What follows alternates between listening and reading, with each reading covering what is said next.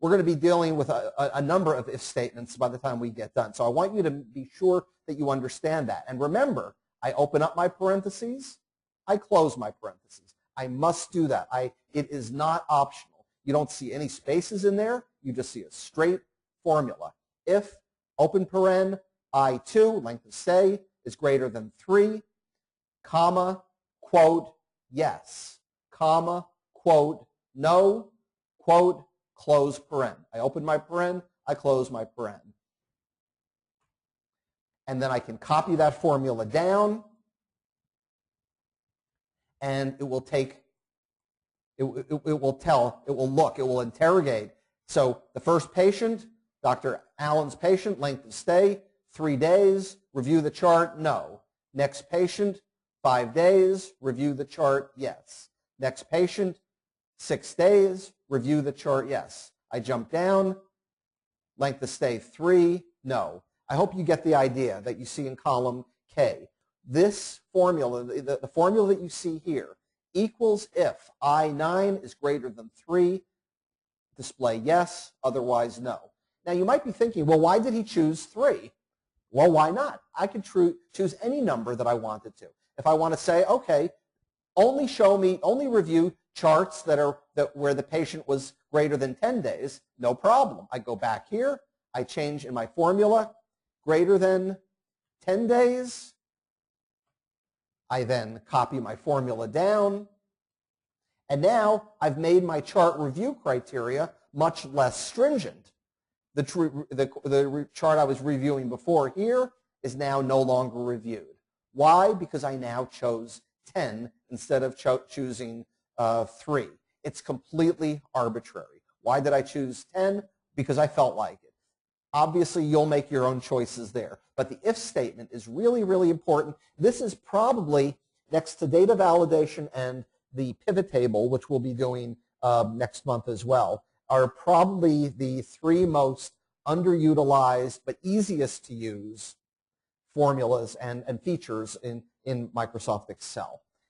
Before you go on to other statements, other logical formulas, what I would do is I would spend a lot of, not a lot, but a little bit of time making sure that you understand the if structure. If cell reference condition agrees, then do this, otherwise do that. And if you think about it, that's kind of like what programs do. You go to use your ATM card and you punch in you put in a number, you put in a card. The ATM machine then interrogates that card. It asks you a bunch of yes/no questions. Do I want my checking or my savings? How much do I want? And so on and so forth. The statement, the if statement, is exactly that. Okay? I'm now going to display some of the other columns. Okay, let me unhide these columns. Now, let me hide that one so we don't get too discombobulated here. Now, in this case, I now want to do a age category example. I want to set, based upon the patient's age, I want to set up criteria that allows me to divide my entire list of patients into 3 groups. I want to take the patients based upon this column. In fact, let me recolor that. I want to take the age column, and I want to be able to say if the patient's age is less than 41. Notice I've got a more complicated if statement here.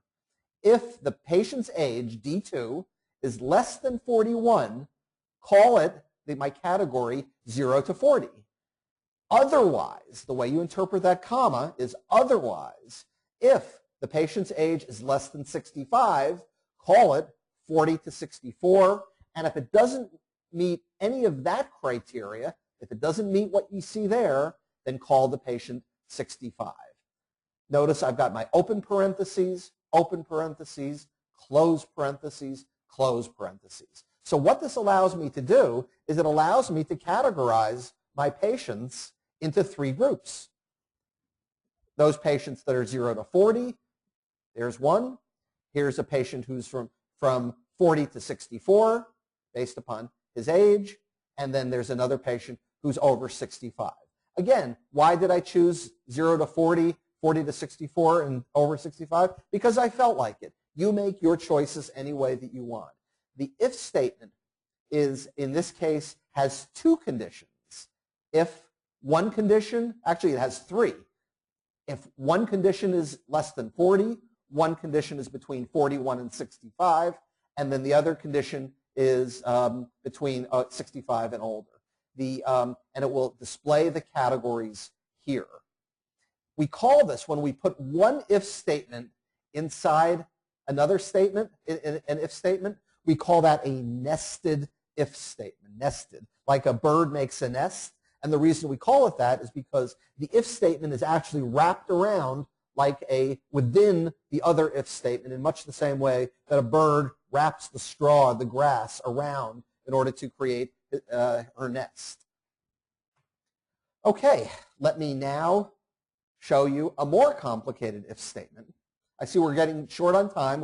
We'll take this up until I'm going to get it through as many of these as I can, and then we'll take some questions. Let me unhide these columns. Okay, we're going to now get into a more complicated if statement. If the last one didn't give you a headache, then this one certainly will. Look at that. They tell me that I've been told by the people here at Cuny that if you don't leave with a migraine headache, then they don't pay me. So that's why I'm putting you through these examples. Now, in reality, what I've done here is I've done a nested if statement with 6 different conditions. What I'm doing here is I'm dividing my patient population into several groups. A 0 to 17 group, you can see it here.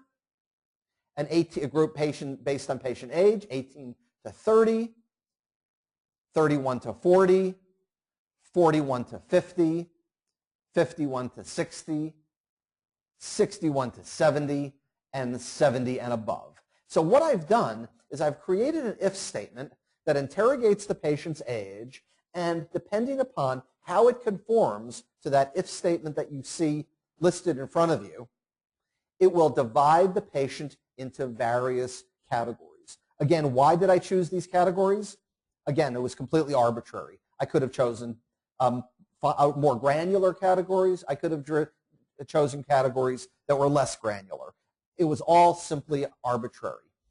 Again, don't expect that you're going to get the if statement correct the first time you do it. It takes a bit of working with it. The first time I did an if statement that involved this kind of level of nesting, it probably took me 2 or 3 hours to get everything right. If you remember not to put any spaces in, don't put any spaces. That's, I would say, probably a good 60% of the errors that I see when people write formulas have to do with the fact that they feel some reason in the middle of that statement, to go in and put a space there. And sometimes it will correct it, sometimes it won't. And so you've got to be really careful about how you apply spaces. The best thing to do is when you're putting in formulas, not put any spaces whatsoever. So in this case, I've divided my data into those subsets, and now I'm going to show you one more example.